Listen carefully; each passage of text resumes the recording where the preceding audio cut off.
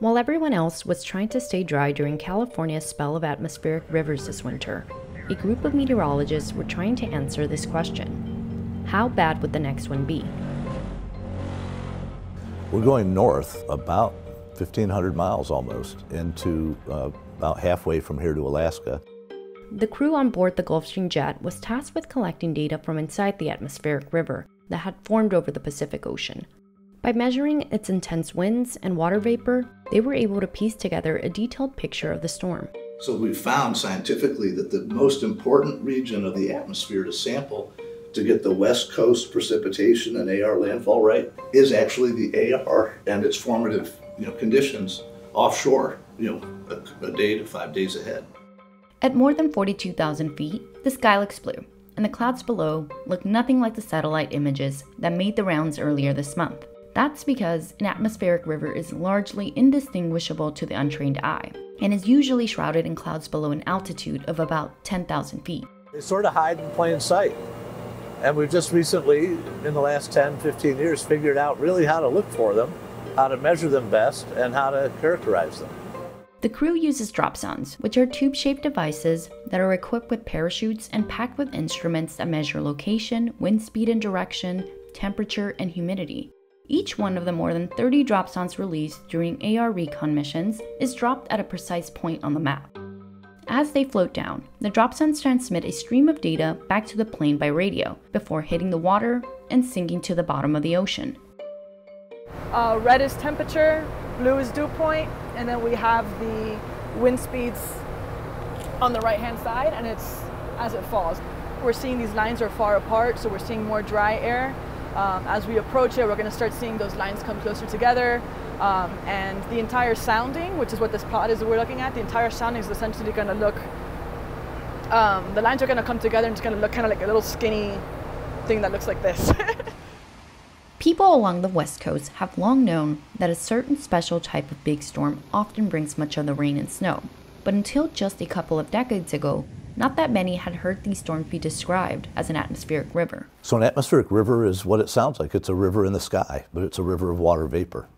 And it turns out if you look at the northern hemisphere, there might be 3 or 4 of them at any one time. They're a few hundred miles wide, a couple thousand miles long, and they transport massive amounts of water vapor, more than multiple times the Amazon River's discharge into the Atlantic Ocean. Atmospheric rivers can form up in less than a day and often over the ocean. This one is predicted to hit California in the next couple days.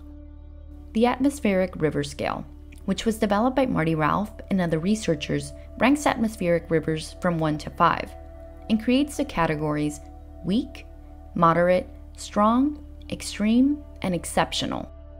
Southern California generally doesn't get AR5 and AR4 storms, but AR3s are still strong storms.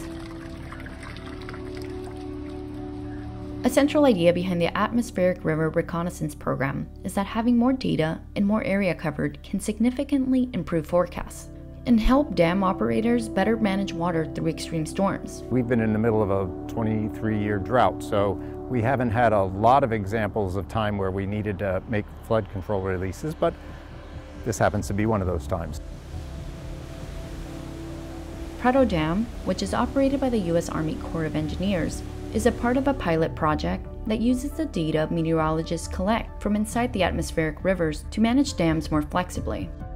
When the water in the reservoir is about 505 feet and there are no more atmospheric river storms in the forecast, the Corps will release the water at a higher rate. This series of atmospheric rivers wasn't exactly a large flood event as a singular event, but over time it builds up, and obviously it adds to the inflow to the reservoir. And so we've got a pool now. The pool is a little bit higher than we normally hold for water conservation purposes.